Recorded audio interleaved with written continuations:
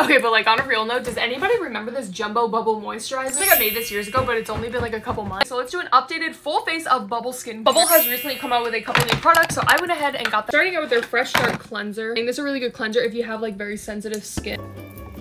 All right, let me wash this off. Next up, we're going in with their clay mask. I wish I had some type of spatula to apply this, but I don't, so I'm just using my hands. Clay mask always stinks so bad, but they work so well. And now for toner, I finally got a new one. It comes with one of those like little pumps, and I'm pretty sure you're supposed to use like a cotton ball to apply it.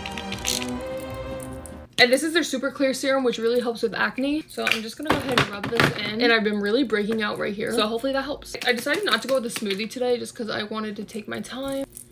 I've been wanting to try this Cloud Surf moisturizer for a while. It's kind of like a water consistency. It's also new as well, so we're gonna see if it's any good. It's giving milk, but I like that because that's good for oily skin. All right, she's a keeper. If you want like one of those like, you know, products, use this. And that was my full updated Bubble skincare routine.